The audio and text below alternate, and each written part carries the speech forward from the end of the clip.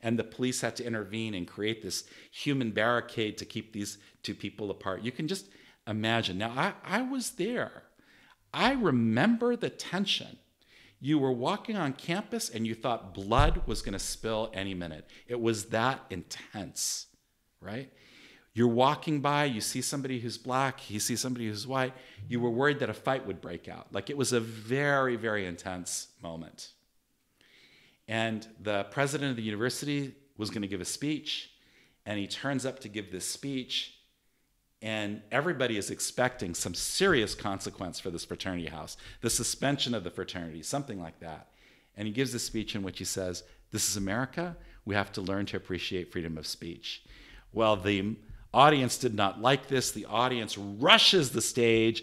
The security has to throw the president of the university on their shoulder, run into the campus administration building, and lock the doors.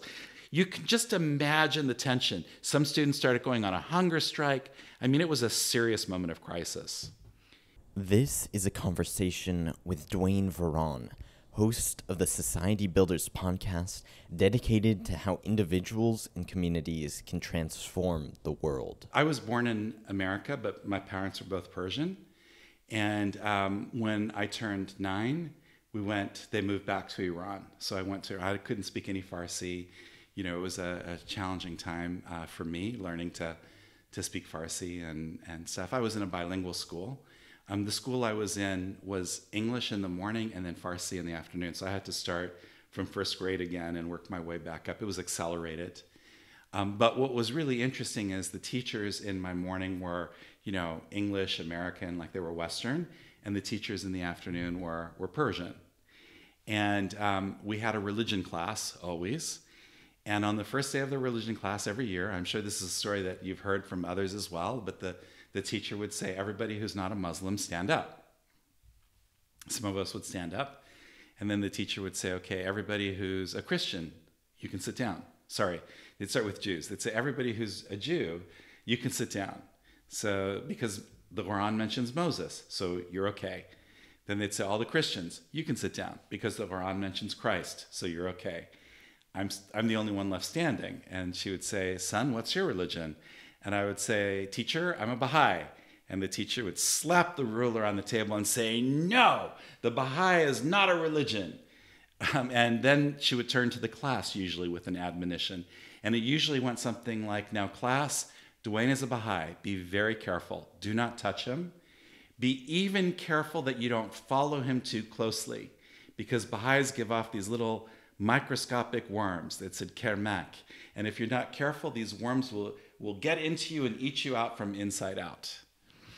And of course, that resulted in kids teasing me. One year I got beat up by somebody because I was a Baha'i. All of that was very much kind of like it wasn't everybody. Most people felt that was kind of like silly and just ignored it. But there were some kids who really kind of took it to heart, and we would always get teased and, you know, all of that for being Baha'is. It was all part of the course. What's always fascinated me, though, is that I never look back at that persecution as in any way having disempowered me. I remember one year, maybe I was 10, and I remember 3 teachers came to class to debate me and to explain why. And there were really silly arguments, like if Baha'u'llah really was a messenger of God, how come his book didn't win a Pulitzer Prize? I mean, this was the kind of logic that went into this. But, you know, from a young age, I learned to stand up for what I believe in. And I always find it interesting because when you look at a persecuted people, usually the consequence is there's a very negative effect on that community. But I think that particularly with religious communities, you often don't see that. And I think it's because the persecuted don't buy into it. We don't think of ourselves as inferior. You believe that, you know, you're just as good as the other guy, and sometimes actually you have to work harder to prove it. But certainly those years were life-forming in terms of teaching me to stand up for what I believe in. How does this tie into the question of political non-involvement? Well, you know, the The story of political non-involvement, the history of how that principle evolves in the faith is actually very interesting. Most Baha'is don't really know the story. But, what happened was in the late 19th century, there was a prime minister in Iran who had an appetite and a desire to see political reform. And this was very unusual. This was not the norm. So he was very much out of step with his predecessors. And he called for ideas, and really cultivated a discourse around this idea of what was the political reform that was necessary for Iran. And it's in response to that discourse that Abdu'l-Baha writes The Secret of Divine Civilization. So he is sharing these ideas anonymously, and the reason he's doing it anonymously is he does not want this to be perceived as something he's doing for political favor, like to be on the good side of the prime minister or anything like that. He shares these ideas anonymously, and the Baha'i community was very instrumental in propagating those ideas. And so it was actually the second book to be published and distributed in Iran. So it was published in India, and the Baha'is brought it in, and they widely distributed this book. And all over the country, there was Baha'i communities that were very engaged in this discourse around the need for this kind of reform. So really, the Baha'i community was very heavily engaged with this discourse. And if you look at Iranian society, and you think of this in terms of what would emerge as the constitution ultimately in Iran in the early 20th century, that movement was a handful of intellectuals in the capital who were advocating these ideas. But if you look at that movement outside of the intellectuals in the capital and maybe a few other key cities, the movement to make that a national discourse was entirely a Baha'i contribution. And even further, the movement to make that a discourse in which both men and women participated. And the discourse at that time had a strand that was about the rights of women. That's entirely a Baha'i contribution. So it's Baha'is who make that truly a national discourse. In the smallest villages in Iran, you have a discourse around the constitution, these things, and they are being driven and stimulated by these small Baha'i communities. So now flash forward to the actual emergence of a constitution in Iran, 1907-ish, something around that time period, 1906, 1907. And now what happens is the nature of the movement changes. The clergy get very involved in this discourse, and the clerics have a different agenda. And in a lot of ways, what was a kind of like agency, pro-democracy kind of movement becomes an anti-monarchy movement. And it all becomes about freedom from the oppression of the Shah, that kind of thing. And you can imagine if you're a Baha'i at this time, the birth of this constitution is an incredibly gratifying experience. And a lot of the rhetoric and the dialogue was actually very, very, very Baha'i inspired. So for example, people were calling for houses of justice. Where do they get the word house of justice? Like, this is Baha'i terminology. Nobody else, they're using the Persian version of Beit al-At is Arabic, but they use the Persian version of this, and Dolat al-Khaneh, something like that. So if you're a Baha'i at that time, you're feeling good. Hey, for 30 years we've been advocating for this. Now it's happening. Wow, this is amazing, right? Like, it feels very fulfilling. And in the middle of that, at that key moment, Abdu'l-Baha writes the community and says, completely disengage. And a lot of this understanding that we have about our non-involvement in politics really comes from this. And Abdu'l-Baha explains that this movement, which was unifying, has actually now become disunifying. And that now it's become a movement, against the Shah, not about how we can create rights for people and justice and all these things. And so the Baha'i community, in obedience, completely disengages. With the exception of a handful of believers, everybody else disengages. And Abdu'l-Baha says, now focus your efforts on social reform. And so that effort goes into creating Baha'i schools, health clinics, this kind of thing, social action as we would think of it today.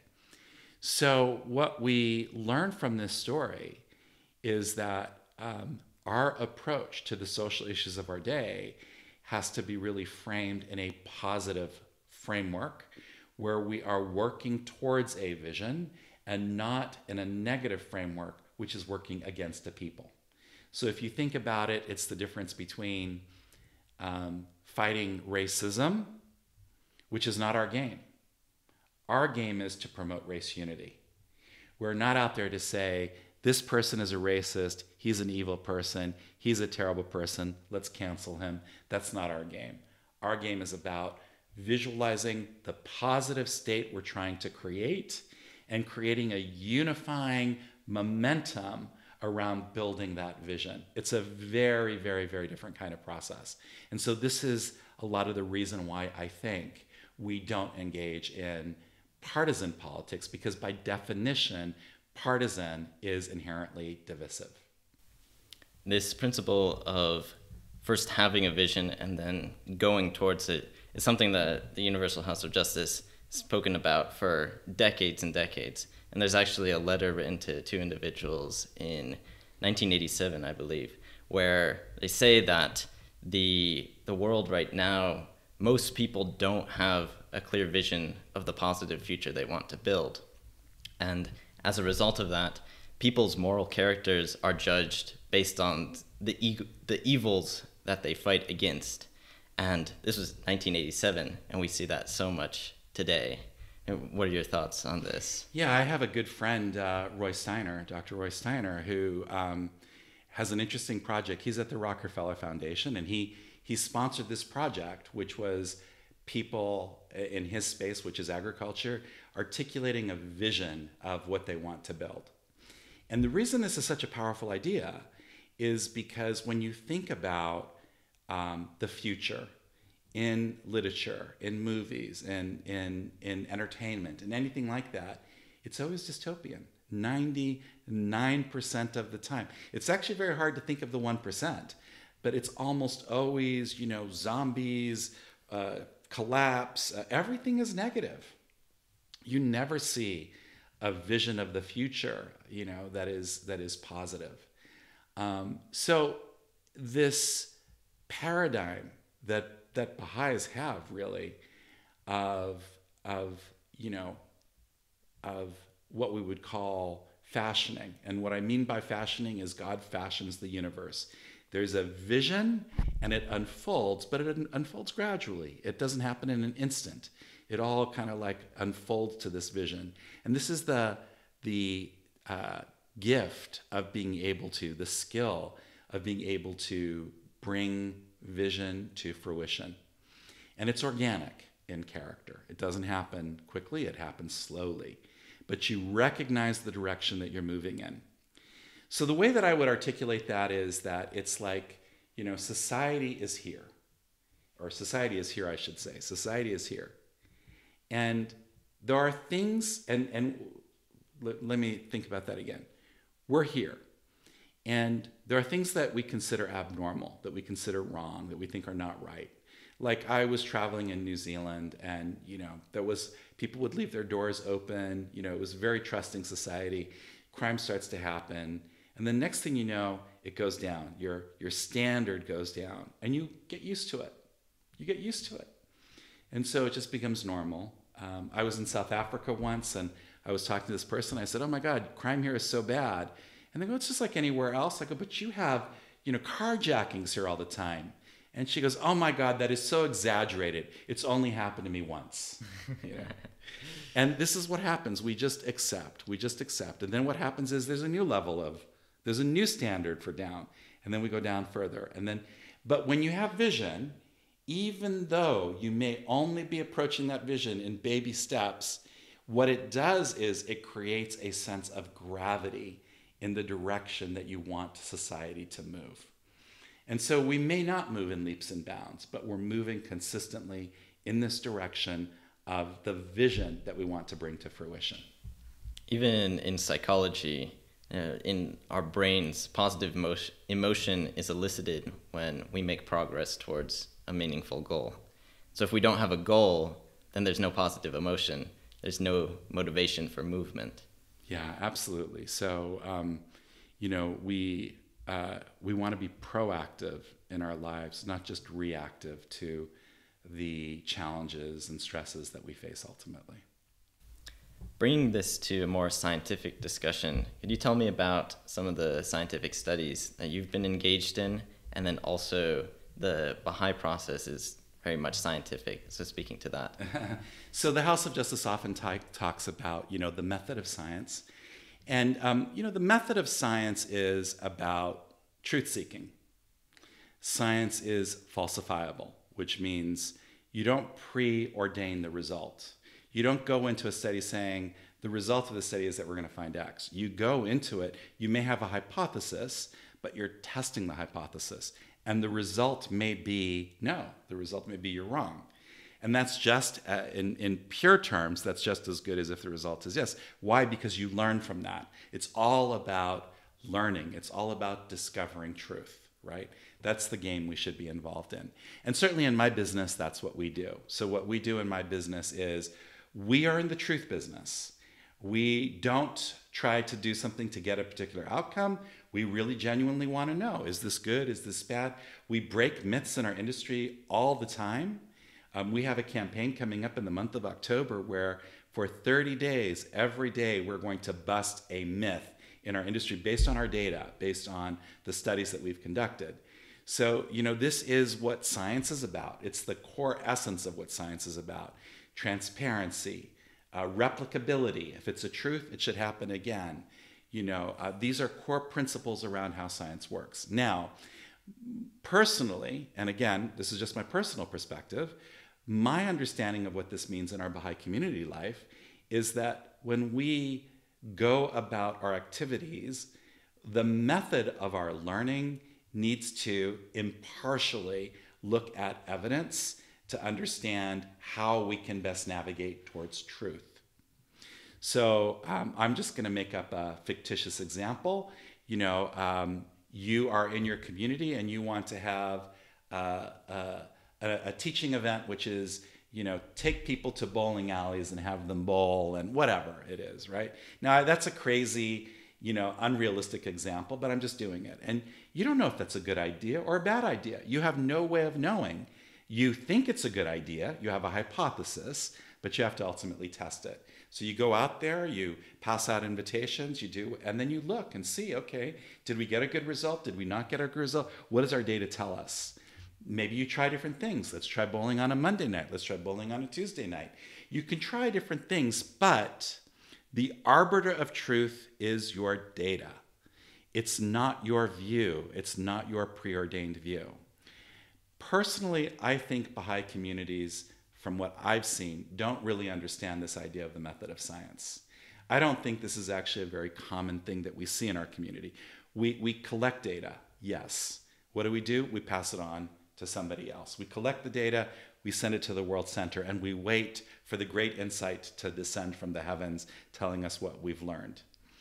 My understanding really is that that kind of data collection has to drive our initiatives. That's part of what reflection inherently means.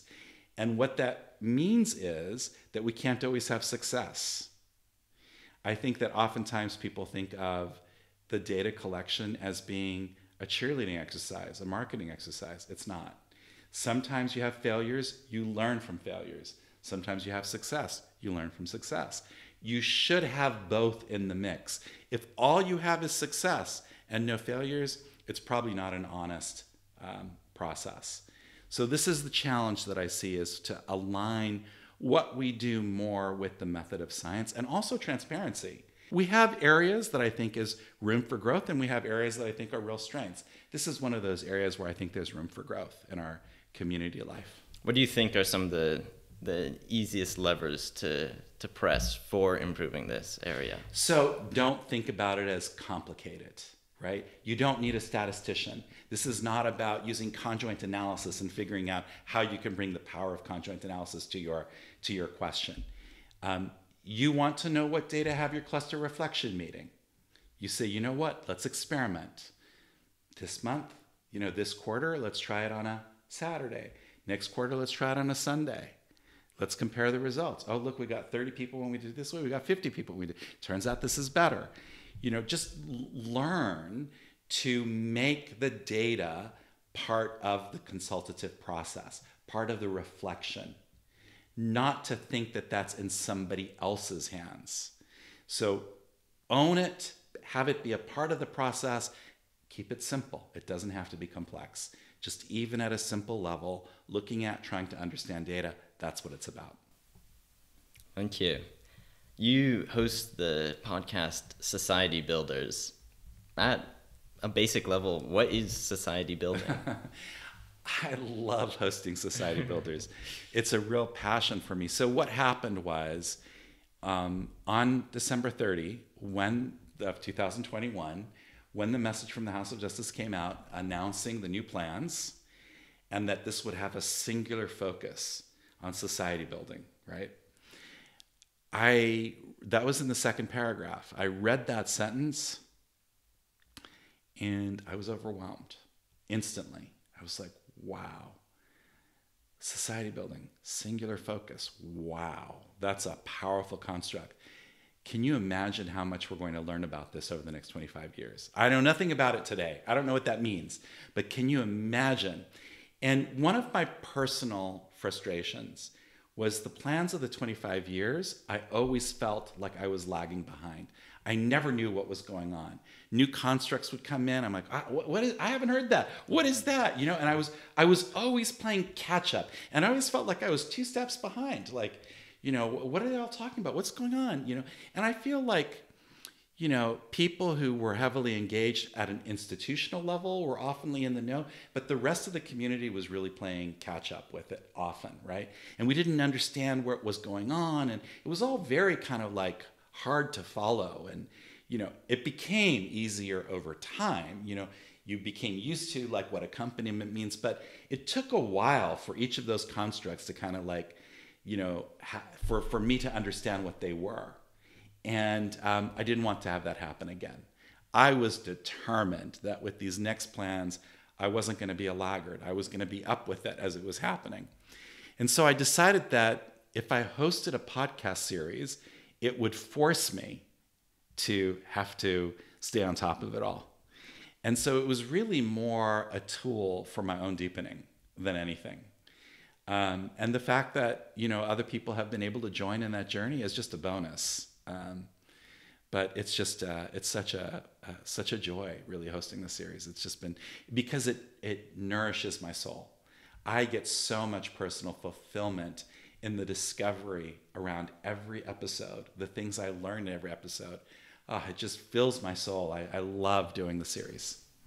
Are there any stories of what you would classify as society building that you feel personally are particularly powerful?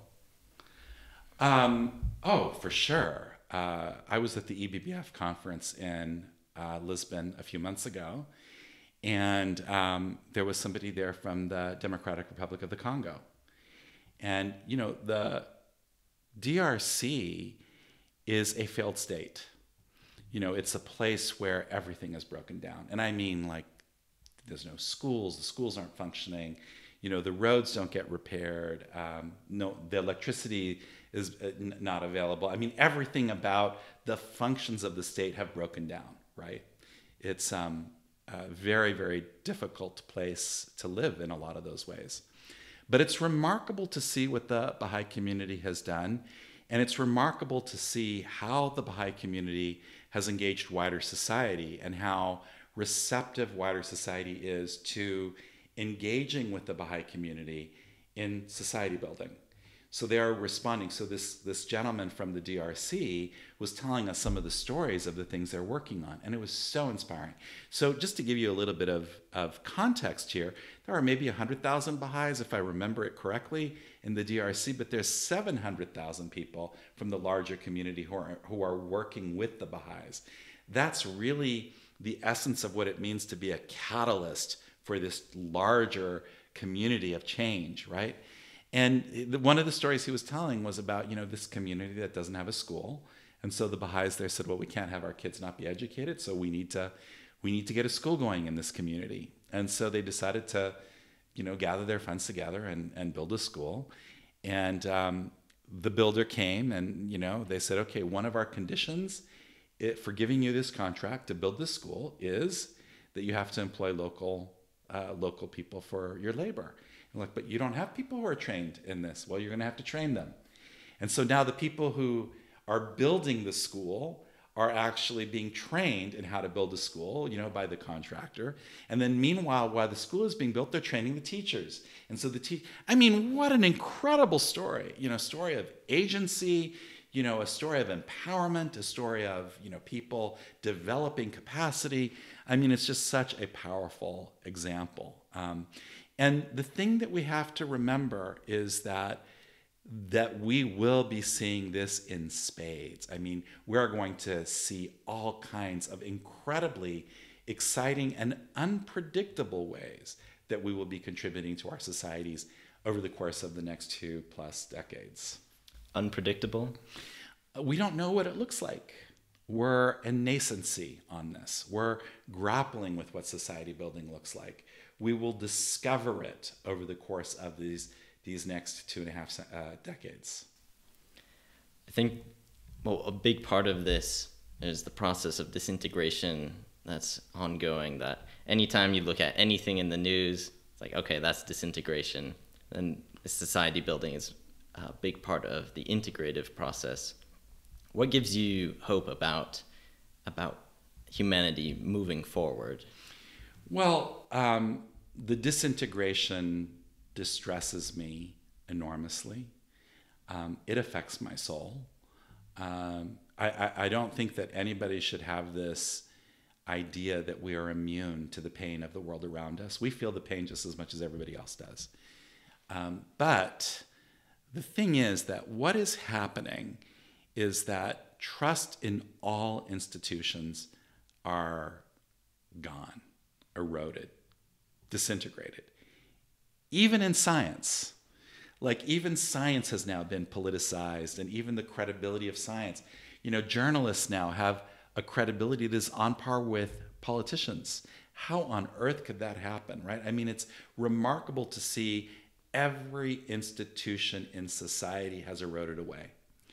And yes, that is devastating. That is horrible. That is terrible, right? However, there is a hunger for change that is really unprecedented and that will grow. The House of Justice talks about the symbiosis between the integration and the disintegration. As one accelerates, the other accelerates. So as the disintegration accelerates, the forces of integration accelerate. And so this hunger, this desire, and where does that ultimately get channeled? If you are in a world where trust in all institutions is gone, where does that get channeled? And it gets channeled in the idea of agency. Don't look to what somebody else can do. Let's focus on what we can do. And this is this process, which I think Baha'is will very, very meaningfully contribute to, which is this idea of empowering people to cultivate the conditions for elevating their own situations and not expecting somebody else to come in and fix their problem for them, which is very much the modern mindset. The modern mindset, we're not responsible for doing anything. We've delegated that responsibility to somebody else. This is a real twist, a real change on that paradigm. And so it all comes down to empowering people to develop the capacity to respond to the needs of their age. And that doesn't necessarily mean that it comes down to the individual, but rather the individual within a collective, within a community. Yeah, so this is the three protagonists. This kind of capacity building happens for the individual, yes. That's what the Institute process for us cultivates. It happens for the institutions. The institutions also have to grow and have to develop their capacity. I'll tell you a story in a second about that. And then there is also the community, and that is really reflected in this idea that we think of as culture. And so all three protagonists really have to go through this process of capacity building. Let me go back to this idea of the institutions and how capacity. I think Baha'is now have a good sense of what capacity building means for the individual. I think we can visualize that. But now let me shift and talk about what personally I think this capacity building will increasingly look like for our institutions. So many moons ago, when I was in college, my university, we would meet before the semester started, and we would plan out our semester. And one year we got together and we planned out, and we said, well, what should we do? And we said, let's host a conference on race unity.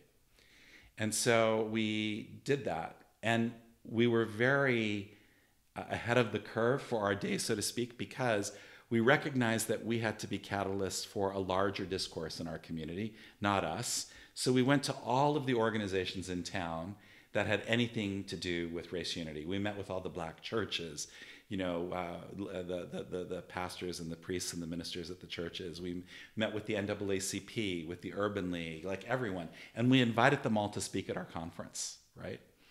And we had a Baha'i speaker, Nat Rutstein, who had just written a book called To Be One, a beautiful book where he deals with his own prejudices. This was really radical. A Baha'i is writing a book about his own prejudices and how he grappled with and conquered his own prejudices, right? So we invited Nat to speak at our conference. And we put posters all over campus. We had posters and it was about, 3 weeks into the semester, so we had some time to publicize it and everything. The weekend before our conference, there were race riots in this town in America. This was one of these situations which happens every now and then, where the police came in, some black students were killed. It wasn't at our university, it was in Virginia Beach, but it was a very bad incident, not as strong as George Floyd, but you can visualize it was one of those moments where there were some riots, there was protests, it became the topical issue. And 2 days later, there was this conference on race unity, where all of the leaders of race in Austin, Texas, where they were all going to speak, right? Well, you can imagine what happened. Our conference was packed to capacity. We were a small group. We thought maybe we would get 30, 40 people to come to this conference. We had over 500 people come to this conference, right? It was a big deal. And Nat gave the keynote address. And in his speech, he said, the Baha'i Club at this university, this is at the University of Texas, the Baha'i Club at this university should sponsor an organization called Racism Anonymous to help people deal with their own prejudices. Well, this was just a line in his speech.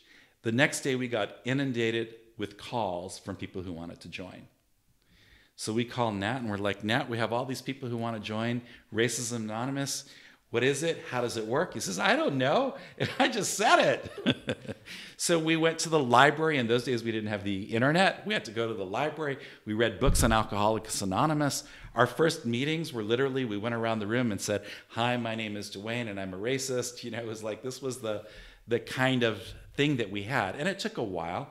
Very soon, we discovered that the dynamic that we needed was to create a dialogue between the races. So a black student says, when I walk down the street, I see you, to like a white girl. I see you walking and I see you grab your purse tighter when I walk by you, and that hurts me. And the girl saying, well, you always assume that I'm a racist. That hurts me. Like, it was a dialogue between, and that was unique. We were filling a unique space in the race discourse, this dialogue between black and white, right? Flash forward now many months, 8 months later, and it was April, and it was Greek Week on campus, which is this week where fraternities have parties. And every party has a theme, like, maybe it's a toga party and they come dressed as Romans, and, everybody is trying to outdo each other. One of these fraternities had this idea of having a car in their backyard. So they often have their own little house that they buy, and it's their fraternity house. And so they had a car in the backyard, a used car. And they basically had everybody get baseball bats and write something on the car and jump up and down and smash the car. Maybe you broke up with your girlfriend, write the name of your girlfriend, go up there and bash it. This was kind of like the childish kind of like idea that they had. Now, as it happened, for whatever reason, most of the things that they wrote on this car ended up being anti-Black racial epitaphs. So fraternities are very racially segregated. This was a white fraternity, and they were writing all these horrible, nasty things about African Americans on this car, and somebody took a photo. And the next day, there was a picture on the Austin American-Statesman, the front cover, of all these college kids on this car with these bats, with these racial epitaphs, smashing this car. Well, the Black students on campus were outraged. They formed a huge group. They went to the fraternity house, and instead of being apologetic, the fraternity house put up these anti-Black posters and things like that. And the Black students were going to rush and destroy the house, and the police had to intervene and create this human barricade to keep these two people apart. You can just imagine. Now, I was there. I remember the tension. You were walking on campus and you thought blood was going to spill any minute. It was that intense, right? You're walking by, you see somebody who's Black, you see somebody who's white. You were worried that a fight would break out. Like, it was a very, very intense moment. And the president of the university was going to give a speech, and he turns up to give this speech, and everybody is expecting some serious consequence for this fraternity house, the suspension of the fraternity, something like that. And he gives a speech in which he says, "This is America. We have to learn to appreciate freedom of speech."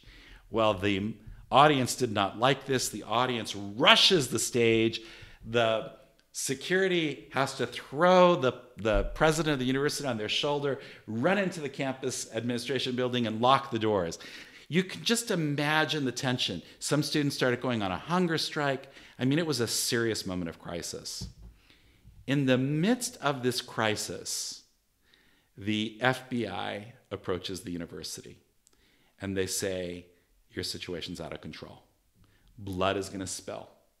This situation cannot be unaddressed. You have to resolve this. You have to address this. We have mediators who we will send to you who can mediate and help you with this issue."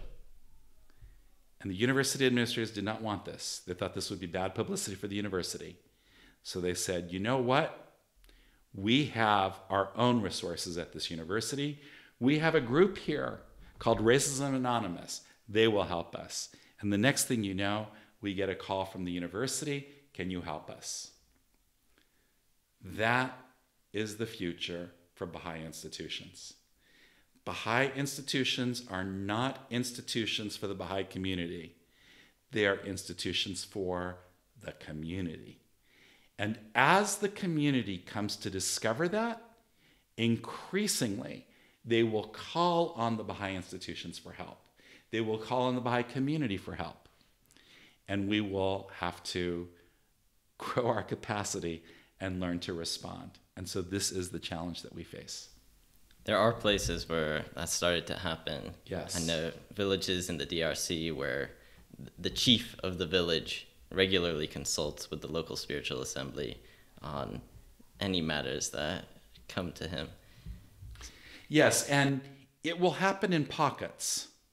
It will happen where, if this is an issue associated with, in our community, for example, we've become very active in the mental health discourse.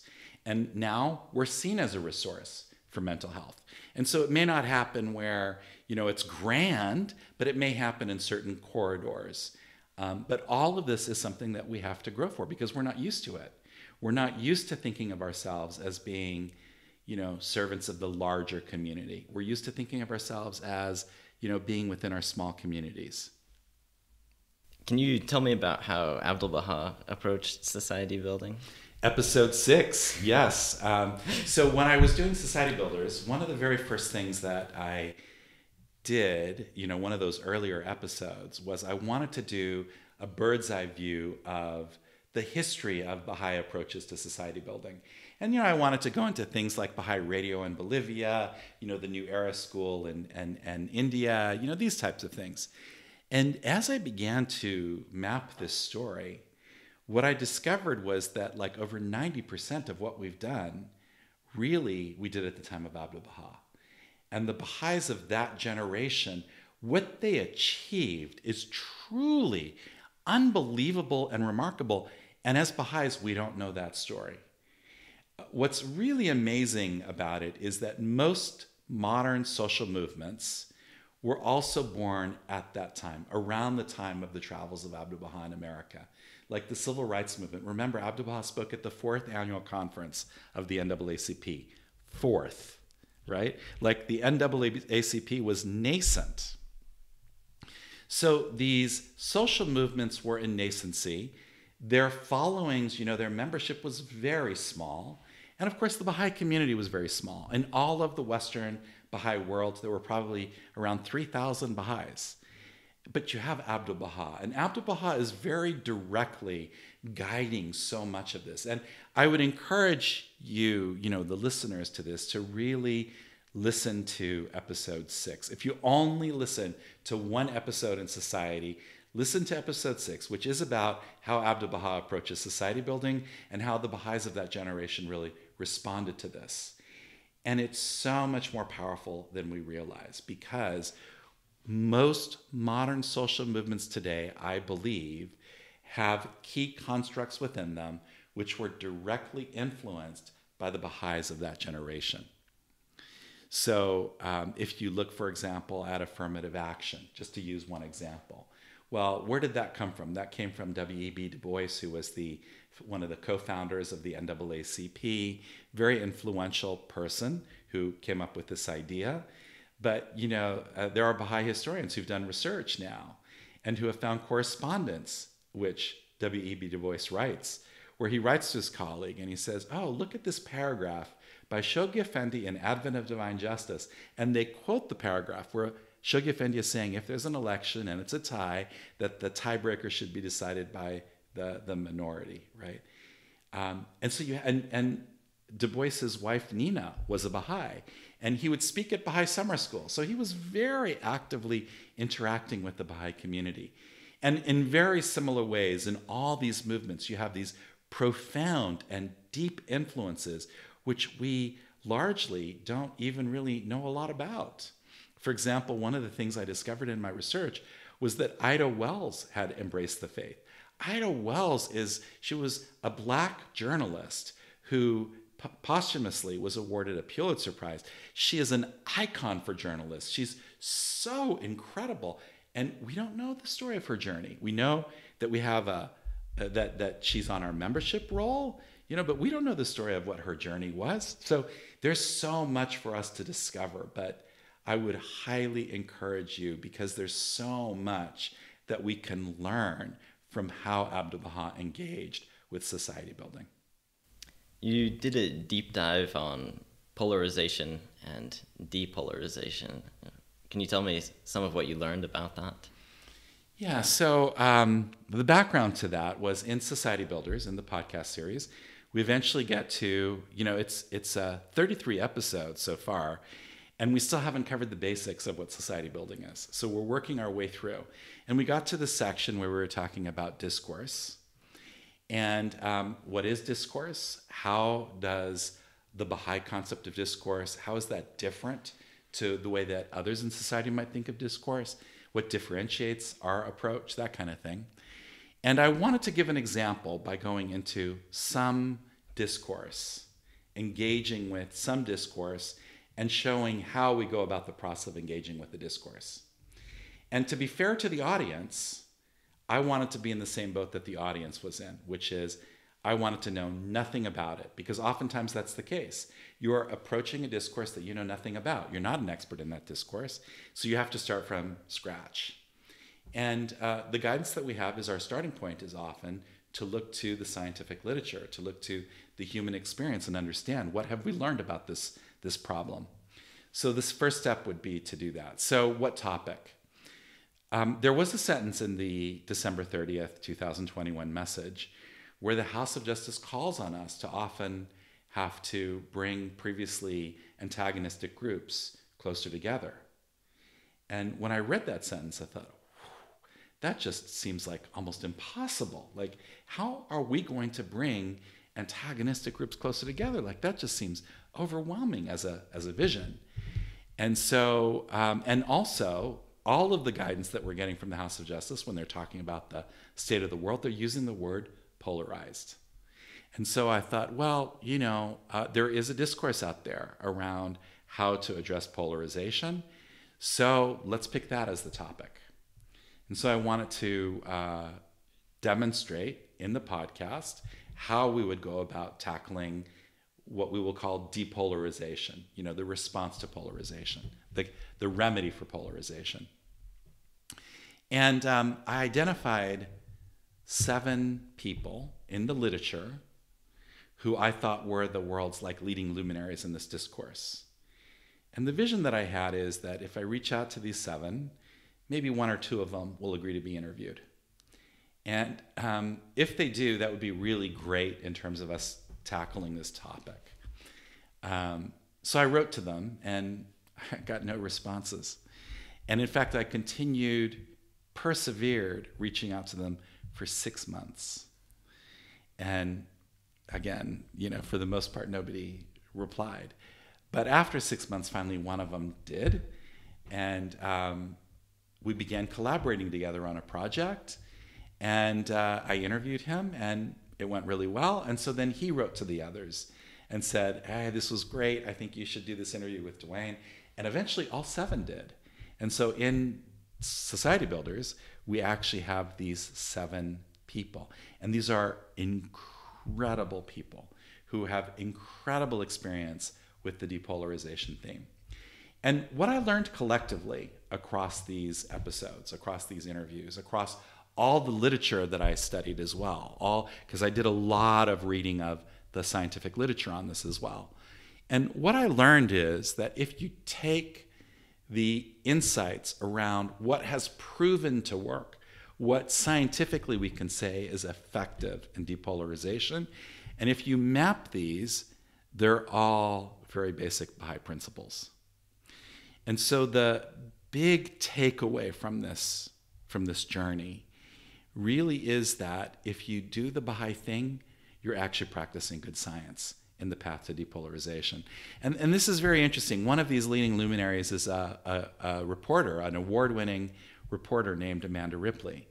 And in her book, which is called High Conflict, Why We Get Trapped and How We Get Out, and in her book, she goes all over the world. She goes into the jungles of Colombia. She interviews FARC rebels who are mediating, with the government, serious journalism.